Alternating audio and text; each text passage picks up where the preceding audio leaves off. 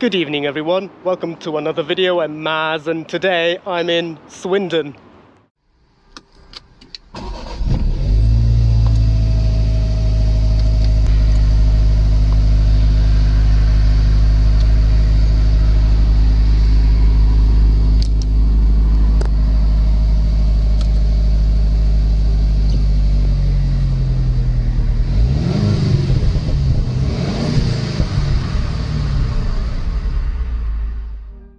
And in today's video, I will be driving this Lexus LC, the grey coupe in particular. Of course, here comes a little overview. The Lexus LC was launched in 2017 as the production equivalent to the LC concept car. One thing I'm glad that Lexus has done is make this look as close to the concept car as possible, because I think this is one of the most beautiful looking cars ever made in recent years. So the Lexus LC comes as either a 5-litre V8 as seen on the LC500 or a 3.5-litre V6 hybrid as seen on the 500H. Both of these vehicles are the 5-litre V8s. So let's start off with this key. I think premium car manufacturers really need to make their key fob designs look special, and I'm glad Lexus has done so. Not only is it covered in leather, you also get this very nice satin effect around it, and on the reverse, once again, a little bit of black and a little bit of silver, and the usual lock, unlock, boot. And I'm guessing this blank switch is for where the panic button would have been for North American markets. And of course you got this little Lexus script on the bottom. So coming to the front now, and of course this car has the Lexus spindle grille. Quite a lot of people say they don't like the grille. Personally, I do. I think it suits the car very well, and I think it flows with the lines as well. This also has the Lexus LED lights, which have this sort of L design here, and it's actually separated to the main housing, which is this section here. And interestingly, the indicators are actually down here. Of course this will have the Lexus emblem here, but one way to denote the 5-litre from the hybrid is that the 5-litre will have a standard emblem, the hybrid will have the blue accents around it. Coming around to the side, this metallic grey does look really nice in the sunshine. I also quite like these wheels. These are 245s at the front, 275s at the rear, and these are actually 21-inch wheels. Now I saw the photos of this particular car on Lexus Swindon's website. Huge thank you to them for making this video possible. From the side profile, it kind of looks like something that James Bond would drive if he lived in Tokyo. There is elements of Aston Martin in this vehicle, especially with the curves and the silver finish. And there are some Lexus signature designs, like the creases and the sharp intersections. And of course later on they added a convertible variant as well, which I'll show you what it looks like. Personally, I think this is a rare case where both the convertible and the coupe look equally gorgeous. I'm personally torn between the two. Here's what they look like from the rear. You get these trapezoidal exits. The number plate is housed on the bumper, and the tail lights do look quite funky. And of course this car has a reversing camera as well, and of course this is a 500 and not a 500H. And then lift. Unfortunately this has a traditional boot and not a hatchback, and again there's no through loading in this car either, but there are some tether hooks and a place to store loose items. This car does have underfloor storage, so if we lift this up here, you got some places to leave your tools, like a screwdriver for example, a Phillips screwdriver in this case. And if we put this back in, shame it's not hinged, and here we go, that's the battery. And of course the battery is here at the back. This particular car even has the carbon roof, which I think suits this car very, very well. The door mirrors also look quite funky. Many other cars I know, even in this price point, can look a bit bland in my opinion. But thank you Lexus for adding some style here. And there they are, folding away. Coming into the car now, and just like a Jaguar F-Type, the door handles are flush and they greet you with this emblem as well. So let's open the door. Of course, this has frameless doors, and this particular car has carbon fiber inserts on the kick plate. This particular car has a black and red interior. You can choose either to have a full black or a full cream. The convertible in particular has a full cream interior, but to me this is the nicest option available. This is black with what looks like wine red accents. Now normally in a Japanese car it's very common to have the lock here as integrated with the door, but I'm glad Lexus did not do that. I think having the door handle on its own looks much nicer. And apparently this door handle was inspired by a Japanese samurai sword. And while we're here, you got leather on the door top and leather here and here, but this part is actually fake suede. Maybe it's Alcantara, maybe it's Lexus, well, Toyota Lexus's own sub-brand, but either way it looks very nice in my opinion. Also, we also have some forged carbon on the door itself as well.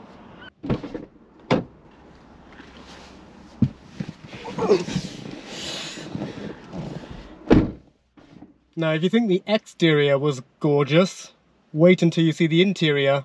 So I'm going to give you this bold statement straight away. I think this is one of the most beautiful interiors ever made. Definitely more beautiful than anything I've been in, and definitely more beautiful than any other Lexus interiors out there. Interestingly, this car has the same seatbelt buckle as the Jaguar F-Type, except the bottom one opens. So let's put this one there, and let's talk about my point of view. Look at that everyone, just look at that interior. It's even got a clock over here. This part of the dashboard reminds me of the gallery you get in a Rolls Royce. And once again, there is a quirky way to open the glove box. And of course you just do that. Whilst we're on the passenger compartment, you get 3 vents, 2 just over the glove box and 1 over on the end. You even get leather here on the dashboard, leather on the grab handle, leather on the steering wheel, perforation as well. But on the instrument binnacle you get fake suede, which I think breaks the interior up very nicely. And of course, contrast stitching. The steering wheel is bespoke to the LC500 as well. I like how they've also stitched the center boss. There is some slight contrast here on the steering wheel prongs. There's even a nice pattern here as well. The Lexus emblem is not fully chrome, but it is slightly contrasted. The switches on the steering wheel prongs flow with the lines very well. I've sat in a Nissan GTR once and I remember the buttons on that one did not flow with the steering wheel prongs at all. And of course, paddles, and they are metal as well. Even the pedals are metal, and Lexus are generous enough to give you a metal footrest. This particular car also has fake suede on the headlining as well, and even on the sun visor. Mercedes don't even let you do that either. And of course you got a little light for your vanity mirror. And just like on my F-Type, the mirror is frameless. And while we're here on the center console, let's open this up to reveal a center console cubby, which has this rubber mat on it with what looks like a holder here. I don't know what this part here is for. Maybe it's there to hold the armrest in place. And hold on, let's see that again. So to close it, you just press this button. Very nice. What's not so nice is the Lexus trackpad. I still feel that this should have been the controller. It's also very nice and smooth. It's actually for your volume dial. But if they use that as the controller instead, I think that would have been better. Just underneath the keys is a cubby. It's just a single cup holder.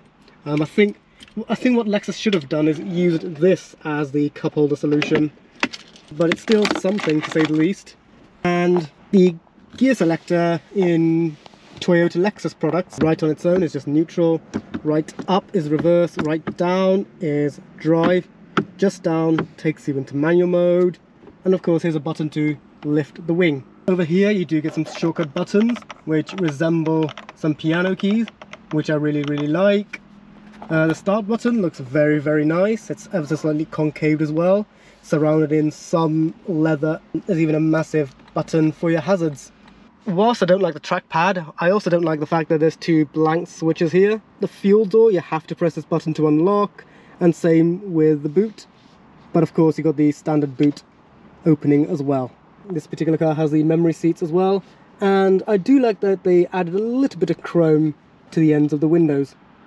And there is a little pocket here to leave your keys, and a little storage cubby here. In this particular car you do get electric seats, which operate much smoother than I expected, and it goes very low down as well. The back is also electrically adjustable, but the headrest is manual. There's even a switch here to adjust lumbar support. Since this car has a start-stop button, let's turn on the ignition. The steering wheel electrically drops, and look at that intro screen.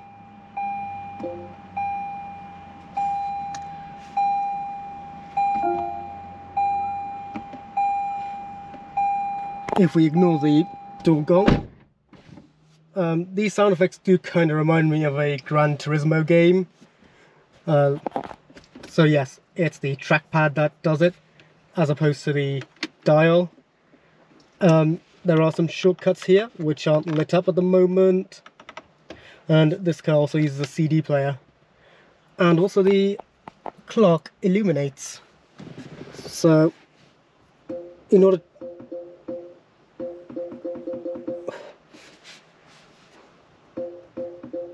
feels like I'm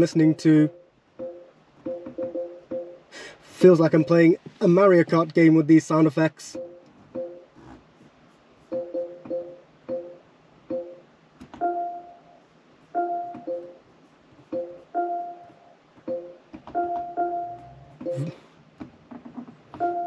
Not the most smoothest system.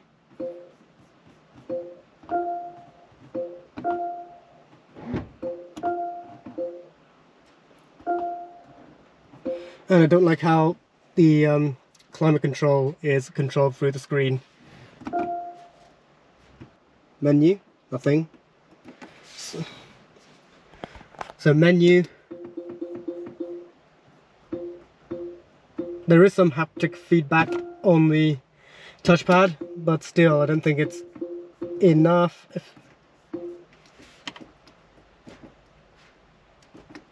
Apparently on the later LC500s you can now get a touchscreen, but this doesn't have it.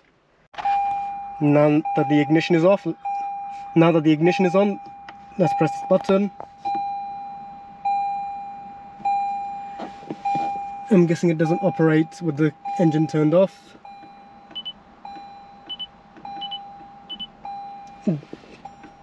This looks like a Citroen emblem, and when I press it, it makes that noise. I'm not sure what that is for, because it sort of resembles an eject button, but the eject is right here. Unlike a Jaguar F-Type or a Porsche Cayman, you do get seats in the back. So let's see if I can fit in the back. To get into the back, you unclip the seatbelt, put this back on,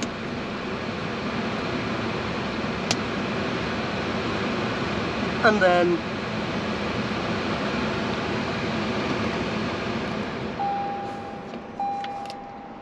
you pull this lever behind the seat, and the seat automatically goes forward.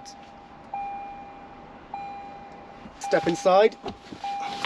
That gong noise is really, really annoying.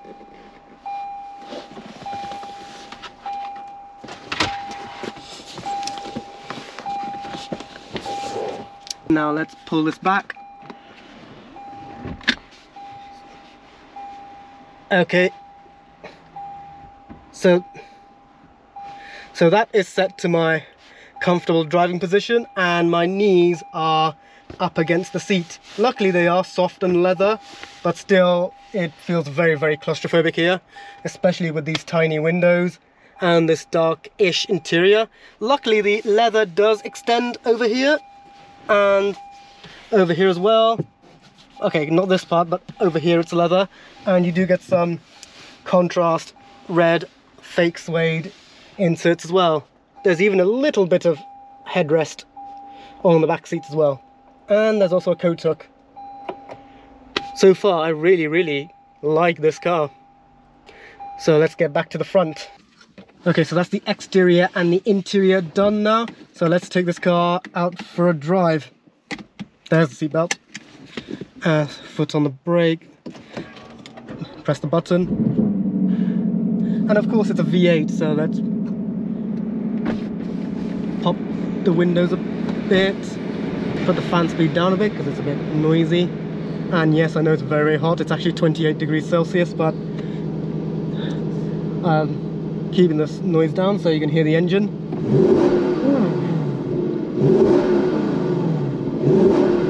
Okay, so there's no soft limiter, but on a cold start it does put the red line at around 4,000, and I can see the red line slowly rise. And one thing I like about Lexus dials is that when I choose a menu, the system moves. So it moves to the side. I can see the G meter, oil temp, the eco indicator in a V8, and driving information, or just nothing at all, and shows the positioning of the rear wing and tyre pressure, and the near side front is a bit low, and any other warnings.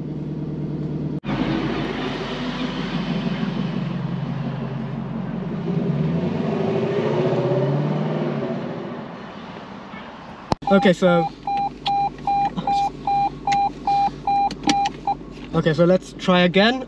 Seat's too far back, so the adjusters are down here. Okay, that's better. So let's head on over. So it's left down for drive.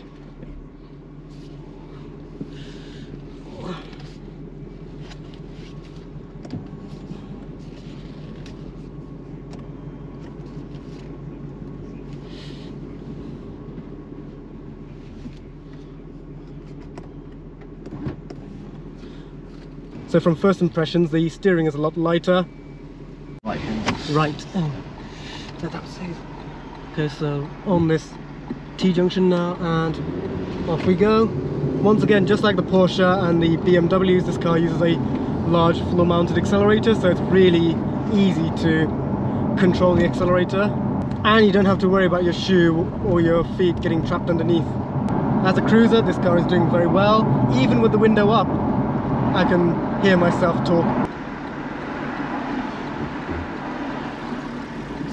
So unlike the Cayman that I drove, this car uses a traditional torque converter, so on these stop-start traffic it's very, very smooth, and the power delivery is a lot more linear. And even with the window down, it's not very noisy in here.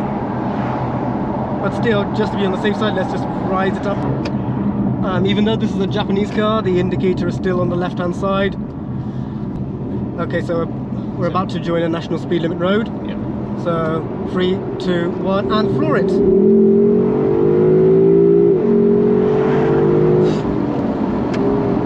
Pickup is still very, very good.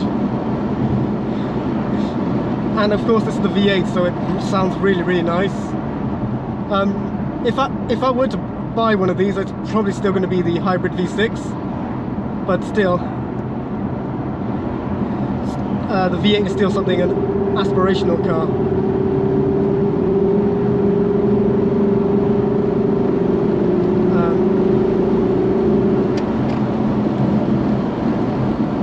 So let's see how it does on manual mode. So yeah, 10 gears in this torque converter automatic.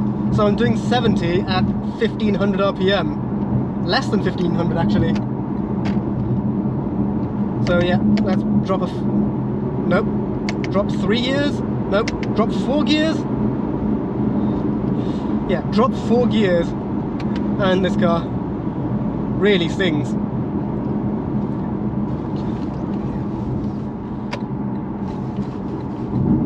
And the drive mode selectors are actually up here. And one thing I really like is that with Lexus, there's a theme for each mode. The dials change design as well.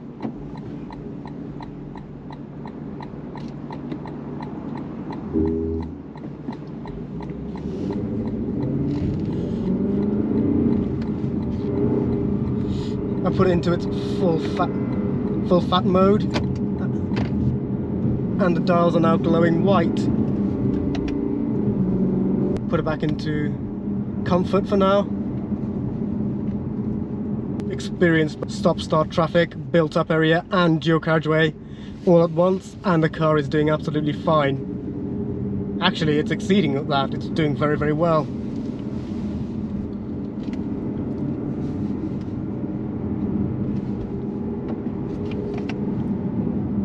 Even though this is a torque converter, it's not immediate like Porsche's PDK, but for a torque converter it does... Okay, that was a really loud one. But for a torque converter it does change very quickly. So let's put it back into drive for now. Okay, out of the traffic now, and let's head on for some country roads. One thing I forgot to mention, Lexus used to give you 5 years free warranty, but now it's first 3 years are free, and if you continue to service it at a Lexus main dealer, an extra year will be added up to 10 years. So that's another bonus for the LC500. And now that the windows are all up, it's absolutely quiet in here, just the slightest of road noise.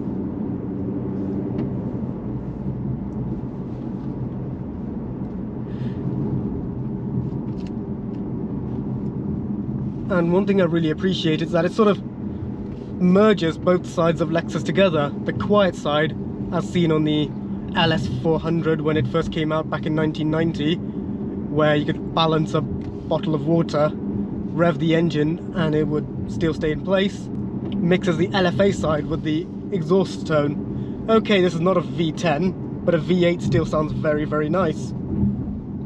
I know the giveaway's all the way over there, but this car feels a bit too wide to get all the way there.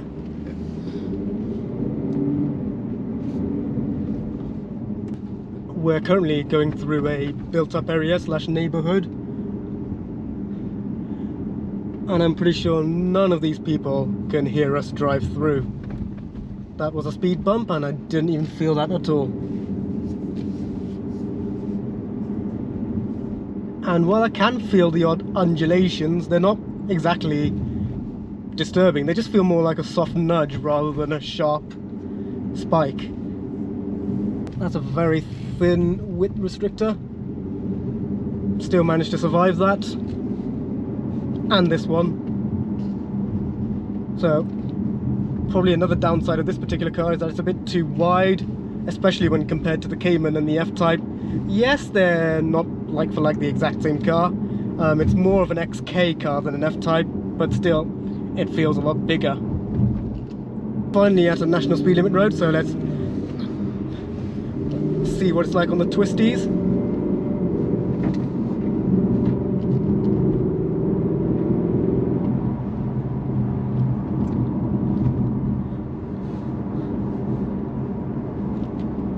Holds very well on these chicanes. A couple more twists. It does have hold, but you have to press it manually.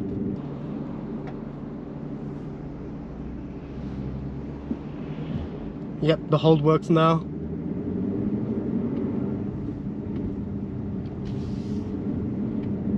Yeah, that hold system is not on my F-Type at all.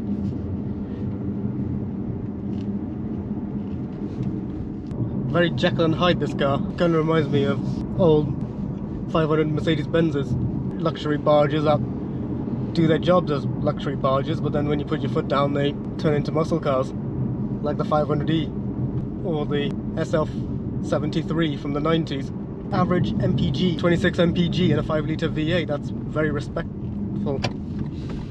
So the verdict, this car is definitely something I would like to buy.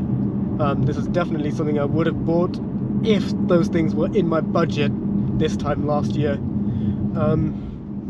It has a Jekyll and Hyde personality. This 5-litre V8 still averages at mid-20s, and the hybrid still averages high 30s. So yeah, maybe sometime in the future I might have to get my hands on one of these for myself. So let's make our way back to the compound and finalize this video. So that's it for today's video. I hope you enjoyed watching me review the Lexus LC500 courtesy of Lexus Swindon. Like the video if you enjoyed it, subscribe if you are new, ring the bell to stay up to speed, and I'll see you guys next time. Cheers.